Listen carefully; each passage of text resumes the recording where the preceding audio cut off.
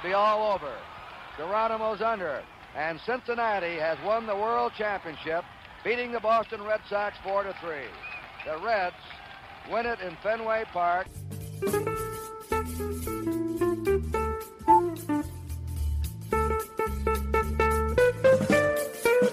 balls, no strikes, 2 outs, bottom of the 9th. This could be it, left field. George Foster makes the catch. That's it. The Cincinnati Reds win the World Series. It was a sweep. The final score, Cincinnati 7, the New York Yankees 2.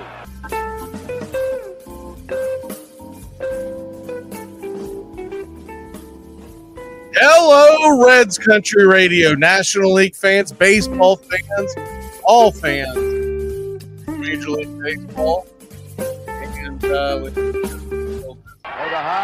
to take the loop off of it. How are you, Doug? Doing good. Glad to be here today. Red Raider Doug and I are going to talk about the National League, the National League Central, and of course the Cincinnati Reds and how they are faring in 2024. Mixed bag of tricks so far. We were talking about this off air, how it just doesn't make sense when you look at what they've done here recently. You know, how does this same team, the Cincinnati Reds, go out and sweep the Dodgers and then drop 2 or 3 to the terrible Cardinals? All at home. All at home, yep. You know, if you look now, I know Walker Buehler's not pitching the way he did pre-injury, but they beat Walker Buehler and Yamamoto in the Dodger series last weekend. Mm-hmm. All in all, when you're looking at the Reds right now, they're sitting here. What are we at? This 25, so 7 games under 500. You don't like that, but they're only 3.5 out of the final wild card. So now, granted, there's 1, 2, 3, 4, 5, 6 teams you'd have to jump, but there's a long way to go. This isn't like 3.5, 6 to jump, and we got 2 weeks to play, right?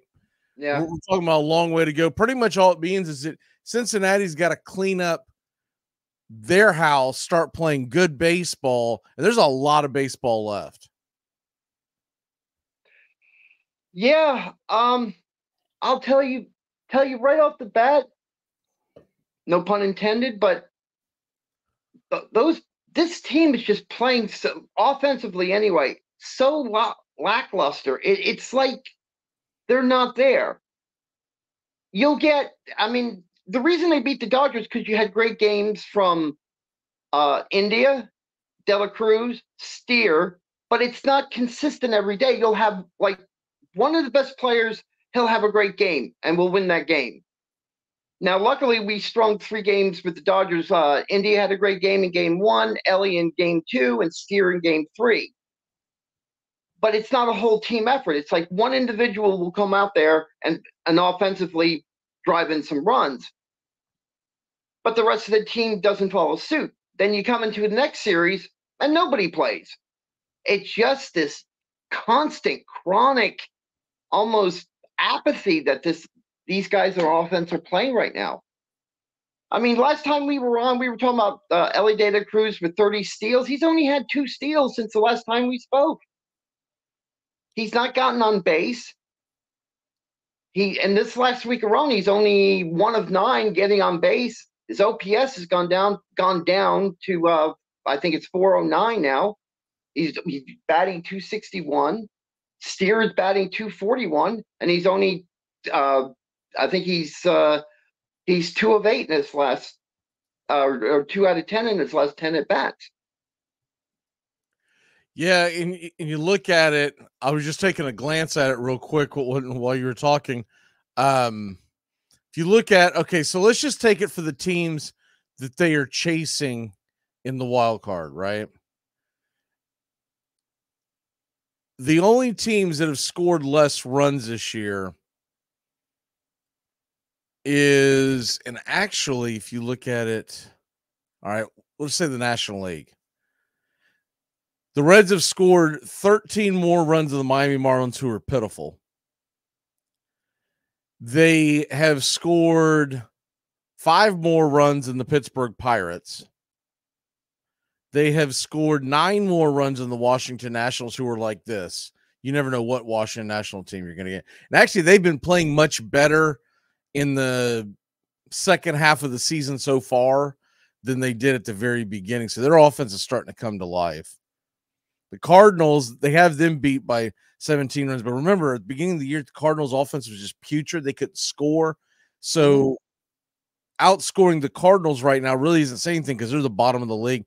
They've just with the strange thing about the Cardinals and the reason why they're sitting where they're at in the standings is because they either crap the bed or they play a really good low-scoring game and get the win. Yeah. It doesn't seem to be an in-between with the Cardinals. Every time I see a Cardinals score, they've either lost like 7-2 or they've squeaked out a 3-2 victory, right? Mm-hmm. And then I think one of the most concerning things is one of the dullest offenses I think of in Major League Baseball. When I think top to bottom, like, that's a terrible offense. Who wants to watch that crap? In fact, I'm always betting the under when they play. Is the San Francisco Giants, right? San Francisco Giants have outscored the Cincinnati Reds by 17 runs, and I would have never guessed that going into the season because you look at the offensive firepower that the Reds have and the fact that they play in the Great American Small Park, you would think the runs would come in bunches, and maybe they will. This is June 1st. We're hitting June. It starts warming up there. Maybe all this will figure itself out with the weather warming up and in that small ball field. Maybe the wind starts blowing out or whatever. But you can't lean on all of that because you do have to compare yourself to the rest of the league. You can't just say, "Oh well," it was when push comes to shove. You have to compare yourself to the rest of the league. I do believe that scoring is down across the board. I see balls all the time this year, not just Braves games, but all the time. I think that ball's gone. It looks like it's gotten smoked and it's dying at the warning track. So I'm starting to believe, and if I'm usually the first person to scoff and laugh, and anyone who's got their tinfoil hat on about conspiracies. But I'm starting to believe that Major League Baseball has put balls into play that are not as juiced as they were last year. Because last year the ball was flying out. Last night I was calling the game. There were two balls, Doug, that were hit. Last year, not only would they have been home runs, they would have been well into the seats. Both of them died at the warning track. One was Marcell Ozuna, and you know he can smoke it. Yeah. I mean, he walloped one, and I was already loading up. I've got a handful of home run calls, and I was already going, all right, which one are we doing on this one? And it died at the warning track. And then the other one was an Orlando Arcia pop-up that wasn't hit quite as hard, but that one would have left the building last year. So I'm convinced that there's something to this, and I don't know if you've heard this conspiracy. I don't believe we've talked about it. But the reason why they're saying that the ball that they're putting a less juice ball out there this year than last year is because last year you had a lot of big name free agent pitchers going to the market. This year it's going to be flooded with a bunch of hitters, guys like Pete Alonso. And so the idea is if the offensive stats are lower, they believe that player will take less money. Now, I have a hard time buying that story from the jump because the first thing I come to is, well, okay, but let's say Alonso only hits 40 home runs this year. If it's leading the National League, you still got to pay him top dollar. So that's why I always push back. But now I'm starting to wonder, is there something to this? I don't think there's a lot to it. It's kind of, I think it's a little bit thin. I can understand it, but I can kind of relate it back to the Reds and their hitting problems. They're just not getting hits to win games. We're not talking about grand slams and home runs and scoring 15 runs. They themselves, with their hitting problems, they can't they can't finish out games. They can't, like Cardinals in the last game. they couldn't get a hit in the 9 inning. Simple hits, singles here, a double here, basic baseball. And I don't, I haven't watched everybody else. I don't know if it's indicative that they're downplaying their offense. But I wouldn't push that conspiracy. I can tell you this as a sports bettor, because I do the sports gambling on this channel as well, and I've done really well this year. And one of the things that I've done very well consistently is I've been taking the under. Mm-hmm. I've been taking the under, especially in the first 5 innings with good starting pitching, right? And I've been winning a pretty good clip on that. That wasn't my strategy last year. Last year, you kind of there was a mixed bag of tricks. You couldn't always bank on, man, this is going to be a low-scoring game because pitcher A and pitcher B are a good matchup. Let's go. Let's get it. The market will eventually adjust, and they're already starting to adjust. They're starting to give lower unders available. So, in other words, a lot of times when you go to bet the first 5 innings, you are taking the 2 teams total to be under 5.5 runs, right? And if I find a really good matchup on that, I'll take that. I'll parlay it with another one. I'll do a 2-team parlay, and it'll pay about 1-to-1 dividends. And I've been doing really well with that. Well, what I've noticed here in the last week or two, there's more and more games that the total is now 4.5 is the lowest you can get it. And that does make a difference. People don't realize it, but that does make a difference. And the point to that being, they're not all Cy Young candidates going up against each other, right? It's not like, well, you can't expect it to be a very high total when these 2 pitchers are going. I mean, we're talking about middle of the road pitchers, and we're starting to get 4.5. So, it's interesting that you say that, because I was noticing this, just following fantasy. I had a lot of pitchers this week where that number 4 keeps coming up. 4 earned runs here. The score is 4-3. And a lot of my fantasy pitchers. So I'm saying if there's proof of conspiracy theory, I can see it there, because that number 4 keeps coming up over and over again. 4 earned runs here, 4 earned runs there. So that could give credence to the idea of that conspiracy theory and how it works online betting, because that number 4 keeps coming up over and over again all week long. Especially this week is when I noticed it. Yeah, so for instance, I mean, I'll just give you an example. Braves essentially had the same roster that they had last year, right? And we are sitting, how many games are we into? 55 games that Atlanta has played. I'm using this because I know their stats off the top of my head. 55 games, so you can pretty much spill this out into essentially a third of the season, right? Right. The Braves last year hit 307 home runs. So comparably, you should be somewhere near the 100 range. Right. They're sitting at 57. They're on pace to be about half the home runs. Now, I know that's just one team, and I get it. But it's essentially the same roster. This ain't like a college football team. We're like, well, you lost your quarterback, your wide receiver hit the transfer portal, right? This is essentially the same roster. Granted, Acuna hasn't been in the lineup the past week or so, but it's essentially the same roster. We're talking about a third of the home runs hit. And that is an alarming number. And if you look at the league leader, well, you're like, well, but the league leader probably has close to that. No, the league leader who's played 59 games, which is well over a third of the season.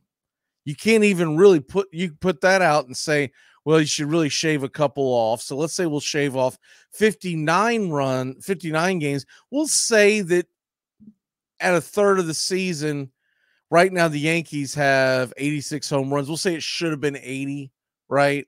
If we're truly at the third mark, you're still only talking about 240 home runs for the league leader.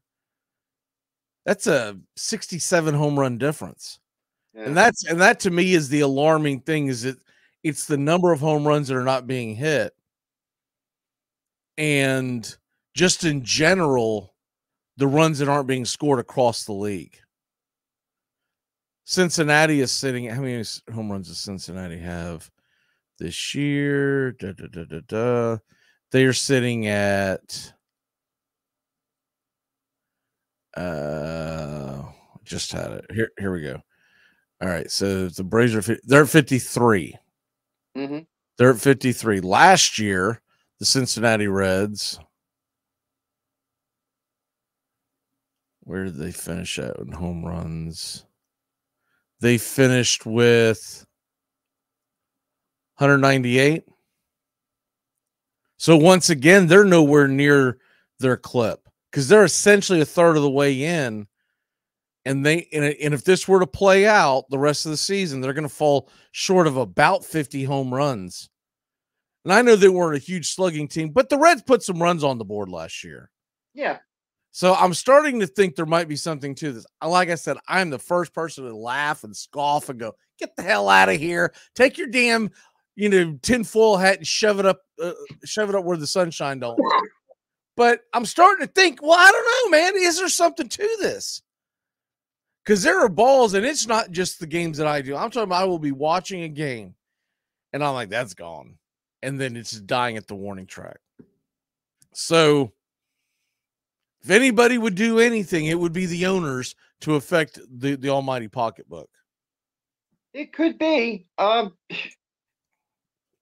It could be. I mean, we have to wait and see and just keep looking at it. It's, I can't use we the will. Reds as We will, baby, because Oh, I now know. it's on my radar. It wasn't on my radar before. 2-3 weeks ago, I wasn't even bringing this up because I'm like, dude, it's still early. It's still early. It's still early.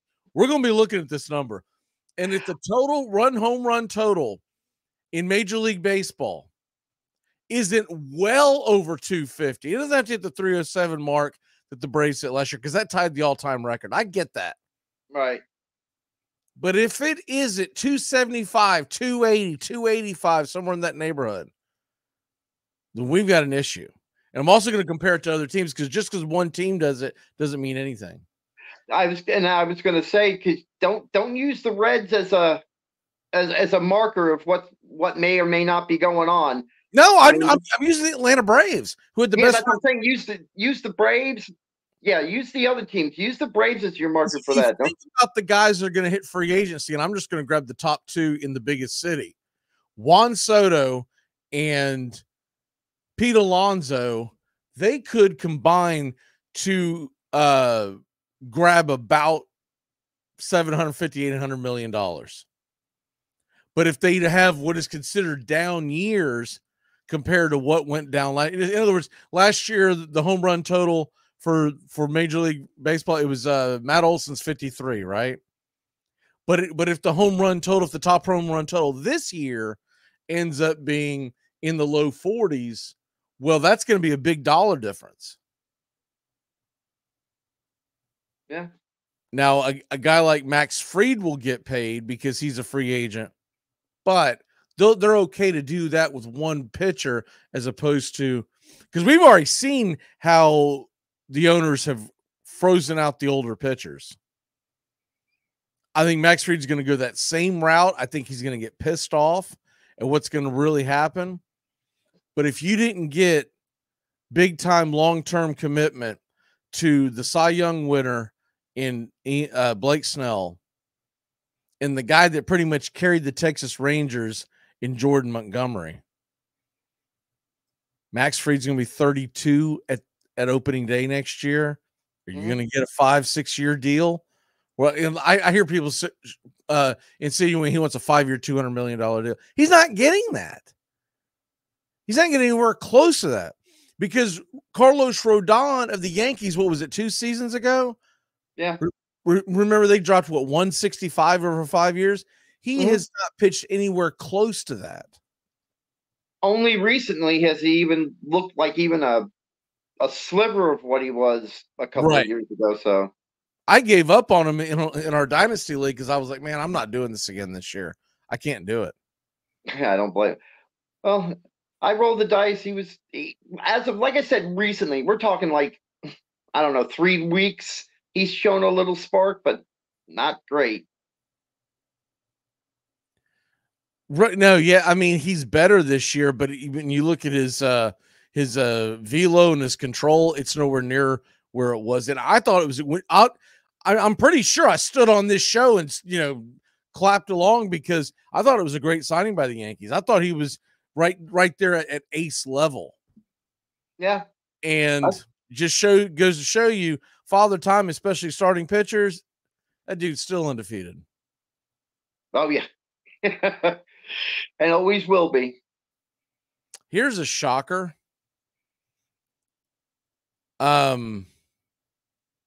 Top home run hitters teams, Major League Baseball. You don't have this in front of you, right? No. Okay, good. I'll do a little exercise. Okay. So the top 3 usual suspects would shock nobody. It's the Yankees, it's the Orioles, it's the Dodgers. But there are 3 teams in front of the Philadelphia Phillies. In fact, the Phillies are only 1 home run in front of the Milwaukee Brewers. But there are 3 teams in front of the Philadelphia Phillies. I'm going to give you 5 guesses to see if you can get any of them, much less all 3. Because I would have never gotten this. Just give me some wild guesses. I'm not expecting you to get it, but if you bang on any of them, I'll give you credit.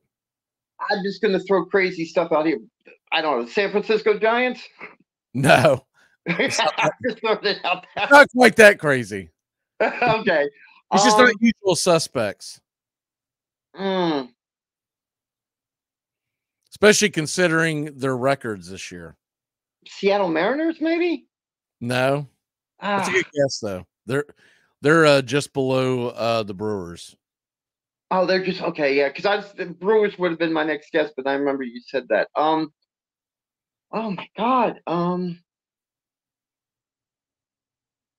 Oh, Toronto Blue Jays. Just throw some names out there. Toronto Blue Jays. No, because they stink. I'll throw Colorado Rockies. No. Although that's not a terrible guess considering where they play. Yeah.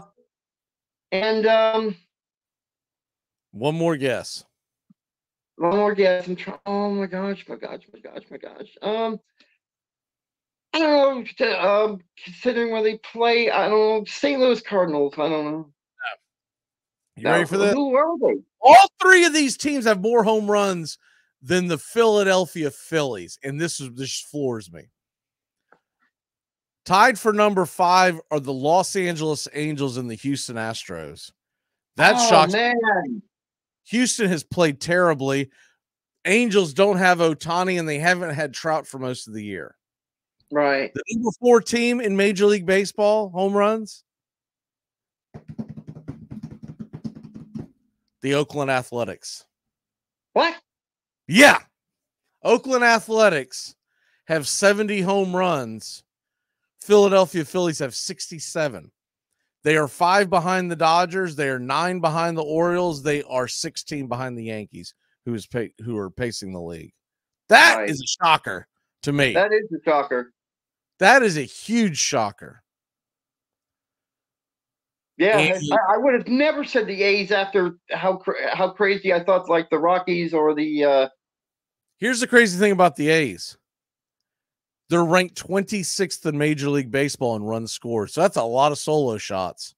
Yeah, it is. Holy crap. My God.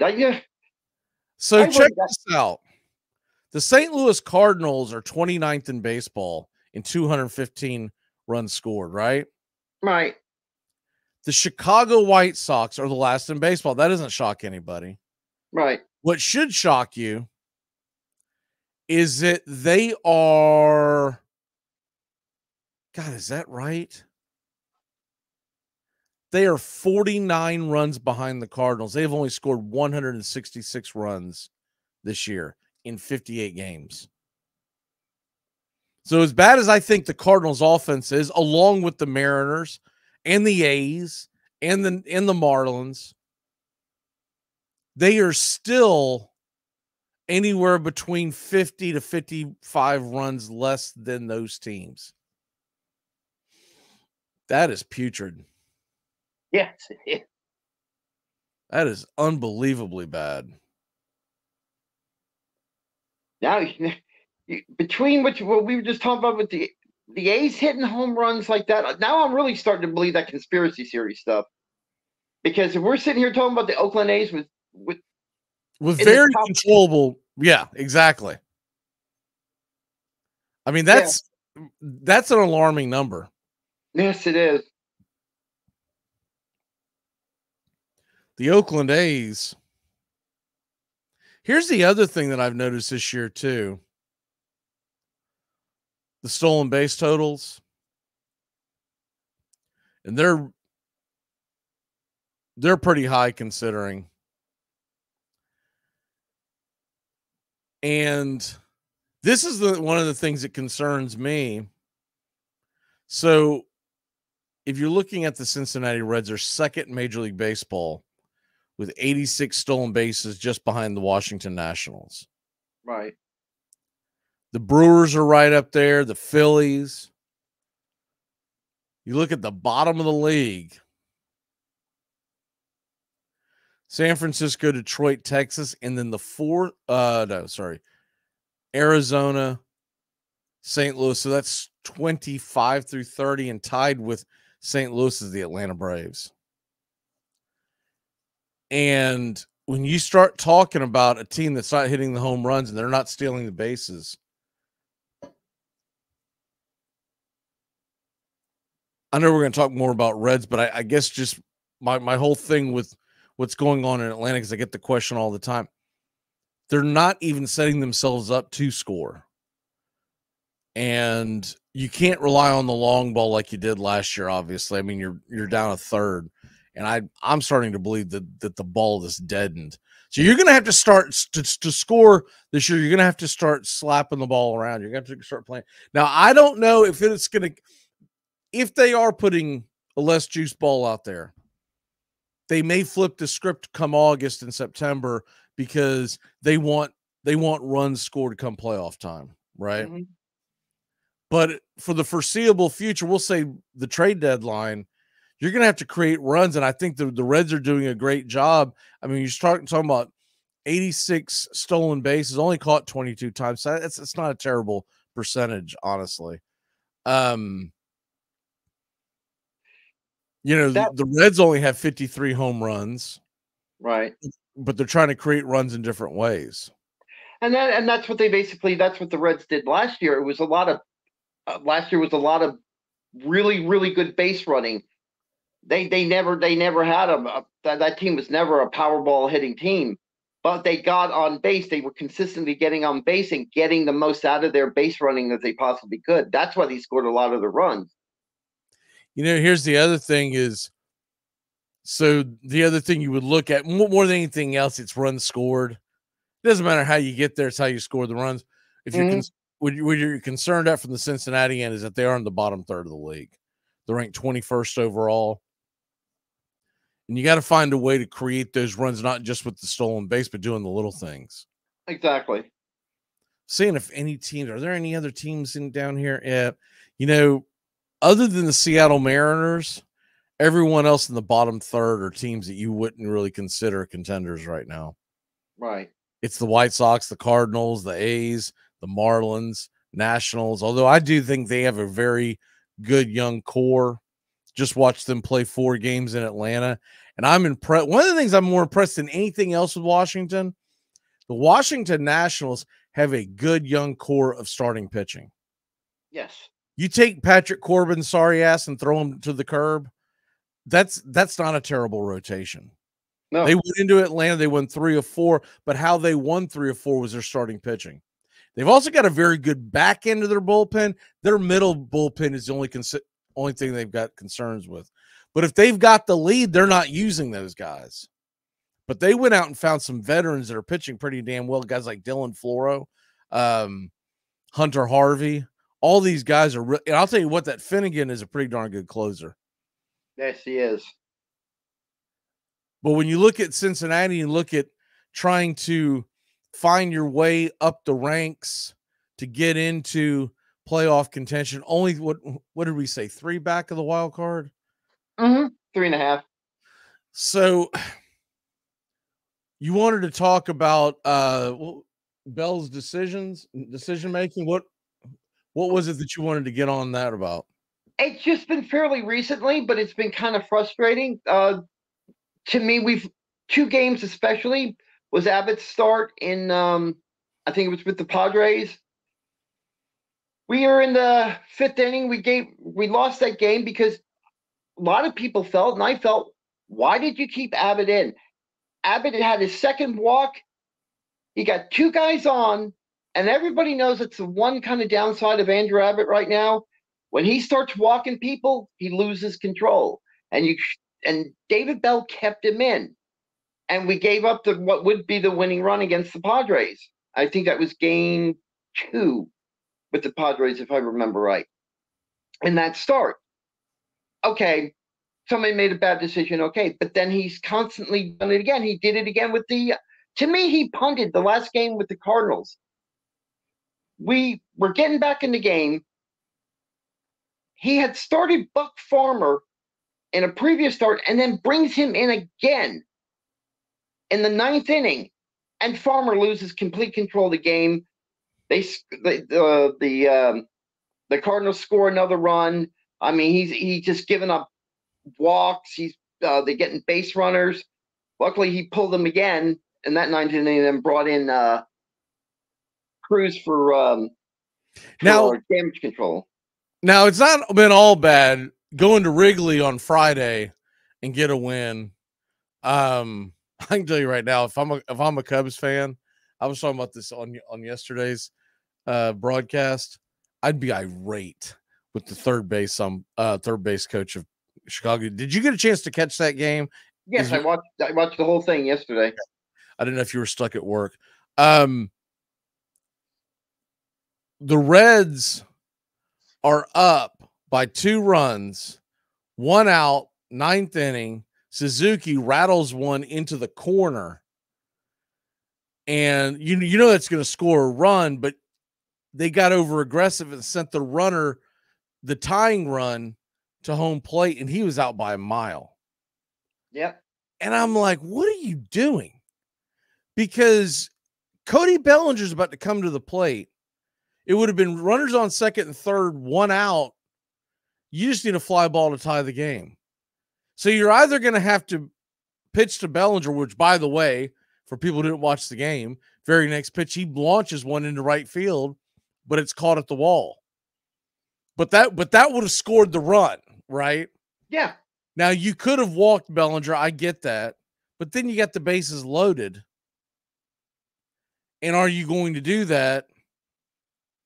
Right? So if you did that, you're still talking about just needing a fly ball to tie the game. And you couldn't have had the infield in, because you put the infield in, then you're putting your defense in jeopardy of giving up the game-winning run. Yep. But anyways, it was alarming to me that the Chicago Cubs, because I know if that happened to my team, I'd be raising $300 with the hell. Like, what are you doing?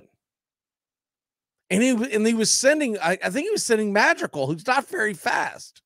No. I mean, he's not a tortoise, but he's definitely not a hare. Tonight's game, Justin Steele versus Hunter Green. By the way, that's going to be on Fox, the national broadcast. I think there's 2 national games tonight, and that's one of them. 7:15 first pitch for those that are wanting to see it. I'm interested to see how this game plays out, because Green has looked much better, and Justin Steele, I still think he hasn't quite gotten there yet. Now, well, he had a good. I do believe he's going to get there, but this should be a really good test for both pitchers, and could be a really fun pitcher's duel. Yes, it can be. I was just going to say, Justin Steele did play well in this last start. He did well. He showed flashes of what he was. Seems like he's on the mend. He's coming back. He's getting better and better. In his last 3 starts, his breaking pitch has got to be working for him to work. Yeah.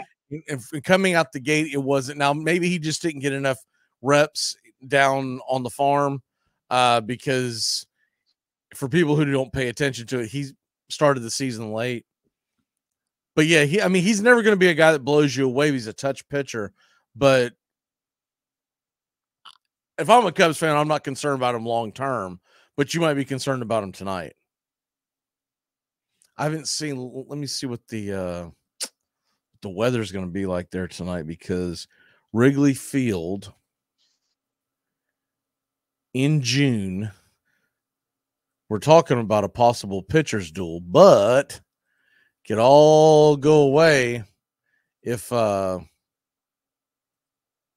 me see here. Let me check the wind. But what is going on with this? Here we go.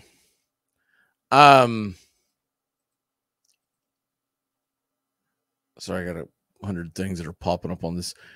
I found a pretty good site to be able to check weather and stuff like that. Here we go. But they've got 300 things that you got to scroll through to find it. All right, here we go. Tonight in Wrigley, 7:15 first pitch. We have wind blowing in. Ooh, it might rain. 70% chance of rain, so keep that in mind. So we may get this. Might get a good old-fashioned doubleheader tomorrow, though. They always seem to push them back when it's early in the season like this.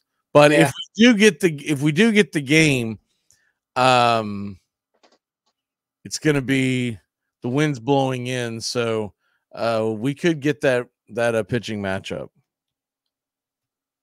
Yeah, and another thing too. I mean, just because I follow my enemies and fantasy with Justin Steele, I noticed when they brought him back, he was supposed to do 2 rehab starts. They went ahead and brought him back. They never did that second rehab start he was supposed to do. So that's why I credit that more for his kind of falling out of the gate and slowly coming back. What you said, I don't think he got enough reps, and he should have been sent for that second rehab start. So tomorrow, assuming this game gets played today, tomorrow it's Lodolo versus Ben Brown. Of course, that game could just not get played. It could end up just being the one game, which means they'd bump Green and Steele back. And Brown would go Monday. Lodolo would go Monday. Don't underestimate Brown as a pitcher. I've seen him a couple of these starts. He's got some good stuff. So yeah, but I can tell you from the series they played against Atlanta, he's essentially a piggyback. Yeah. So he'll open. They'll try to go through the lineup twice, and then they're going to come get him. So I'm trying to think of who they went and got around the 4th inning in that game. They went. Can't remember who it was. Maybe Drew Smiley. God, yes. He is terrible. I saw him coming to the game yesterday. I was like, "Yep, Red's going to win this one." I thought about that too. Man, Drew Smiley is mop-up duty at best. He is. Even when he was on his game in 2021, when he helped the Braves bullpen, and he made several starts down the stretch. But honest engine, they didn't use him in the playoffs much. Not unless they were painted into a corner. He is just he's a soft tossing lefty that usually gets pummeled. Looking at the rest of the week though, you're talking about the upcoming schedule. They're in Colorado for 3, then come home against the Cubs. A 2-game set at home against Cleveland. I'm assuming that is that pretty traditional that you play a 2-game set with Cleveland? Yeah, we always do. Braves have the same thing with the Red Sox every year. So I'm thinking every team's got that where you play 2 there and then they come and play 2 at your house. Is that essentially what it's so weird. I hate 2-game series. I just wish they could fix that. Hate them. I'd rather do an extra 4-game series, whatever. I hate 2-game series. And then at Milwaukee, which is when we'll be back here on Reds Country Radio, June 15th. That ought to be a fun one. at Milwaukee. So leading up to that, we won't even talk about the Milwaukee series because we'll come back on the air by then. We got the Cubs this weekend, then at Colorado, then the Cubs, and then Cleveland. Yeah. Basically, half the games are on the road, half the games are at home. Yeah. And all winnable. Winnable if we could just get the theme of the day, if we could just get a hit. I mean, our bullpen's fine. The pitching's okay. It's average. But the teams we're playing, I'm not scared of the Cubs right now. The Cubs, I think, to me, they're in the same. They can't score either. So, they don't scare me. Colorado doesn't scare me. The only games is maybe Cleveland, because Cleveland can hit.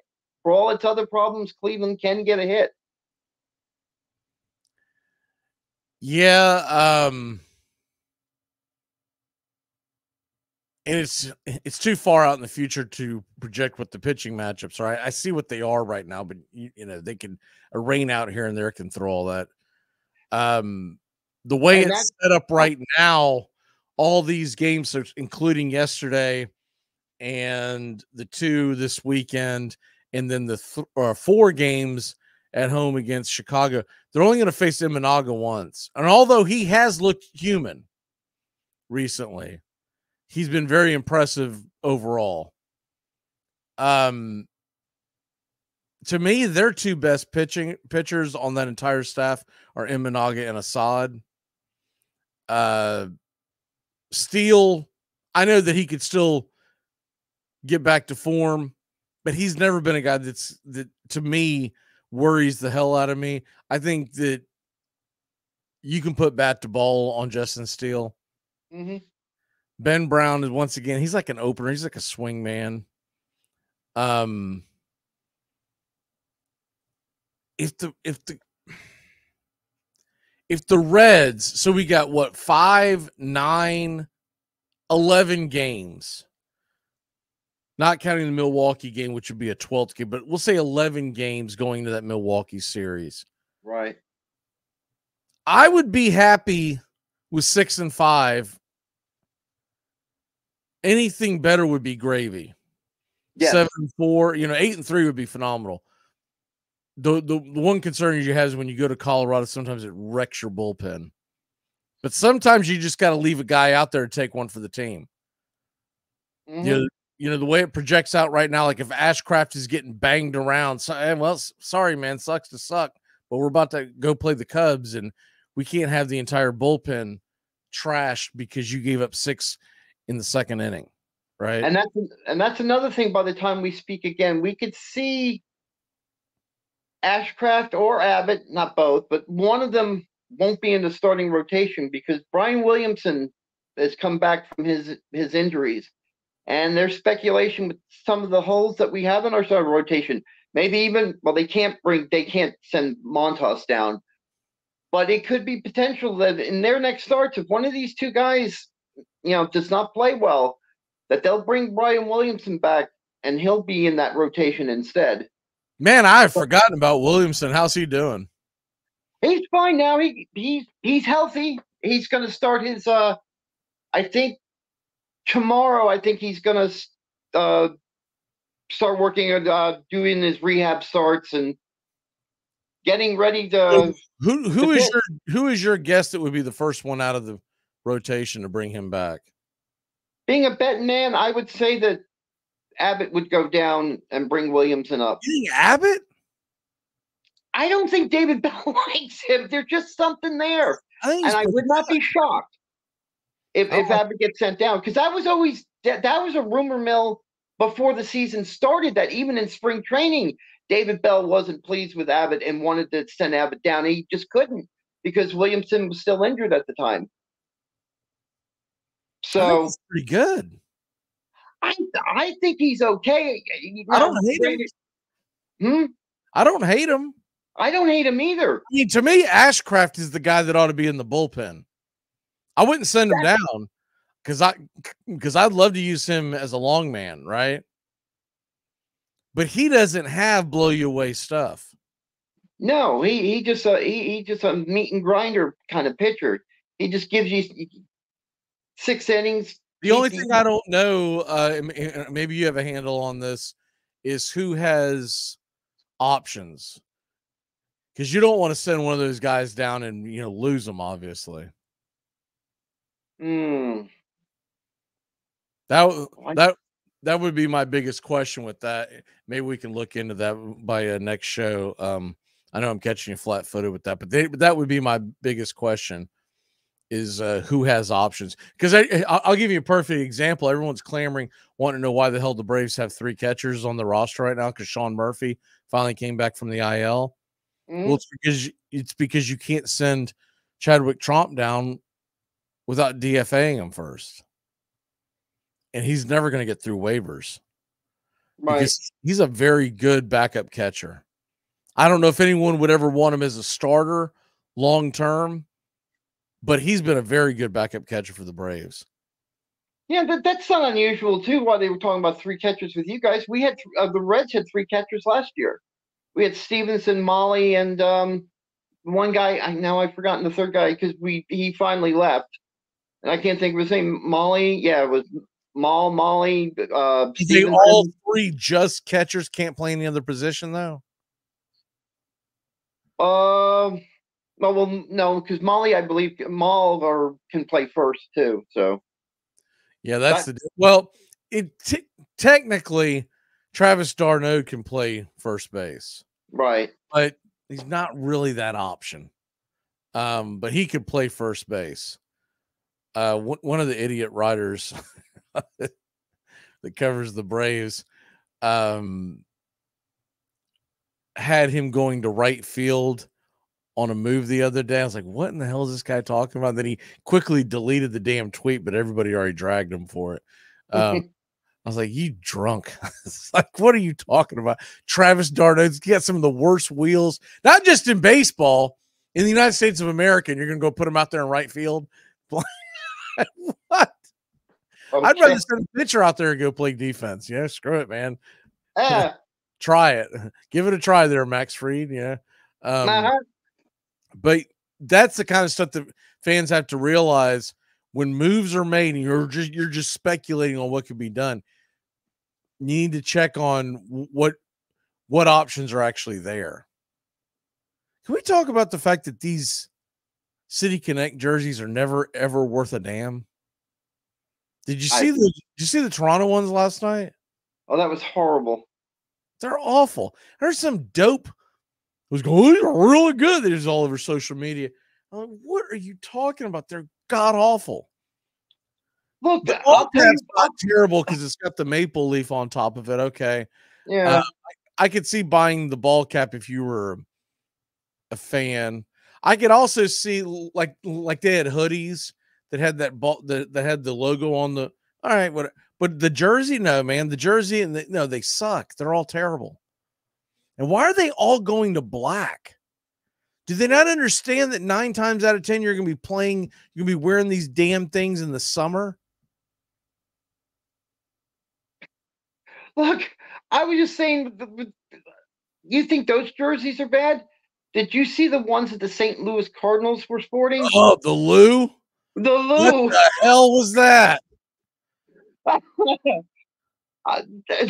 Lou. I hope they never play a game in Britain with that. The Lou. What a terrible, terrible. Oof. Who in the Cardinals organization came up with that? Because they should be. That's the Cardinal way. Aren't they always talking about the Cardinal way? Like there's some classy organization. The Lou. The Lou. Oh, I just say as Cincinnati Reds fans, thank you for that laugh because that was the best thing I could have seen. Do the Reds have City Connect? I don't think I've ever seen one. Oh, they were online when they were announcing that thing with the Lou. They put it together. It looks awful. I'm not even going to describe it. It's not even worth it. It's just hysterical. I'll be interested to see what the Cincinnati one. The Braves one is okay. It's nothing special, but I like it because it looks so much. So, full disclosure, they weren't creative. It looks a lot like, it looks like a blend of the home jerseys from the Braves in the 80s and the home jerseys of the Braves in the 70s, right? It's a very blend of it. So that, but that's why it's not terrible, because it looks familiar. Those Toronto ones, they are up there with the putrid ones from Philadelphia, which for some strange reason have black and yellow pants, like Pittsburgh. Yeah, it's good. What the hell are you doing? The Kansas City Royals, those are not terrible. I like those. They wore theirs last night, and I always forget about them when we talk about the Washington Nationals have solid ones. The ones that have the rose for the city of Washington. I forget the name of the rose, but it was the Nationals have decent ones. There's never one that I see goes, wow, that's awesome. They're either it's not terrible, or ugh, like the Boston Red Sox yellow jerseys. What the hell is that? Ugh. Look like Big Bird running up and down the field. We got to get to jamming. What is your walk-off for the day, sir? I thought at least some good news that I heard just for the National League for baseball overall is finally getting rid of that Angel Hernandez not being a damn umpire anymore. Next one up, let's get rid of CB Buckner. That's my walk-off. Amen. Ugh.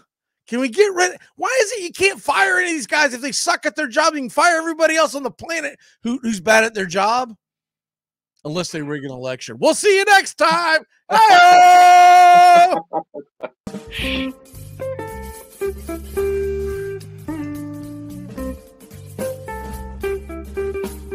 Lansford, good hitting Oakland third baseman, and Myers bringing it. And the pitch is hit in the air, foul, off first. Benzinger backing and calling. And the 1990 World Championship belongs to the Cincinnati Reds.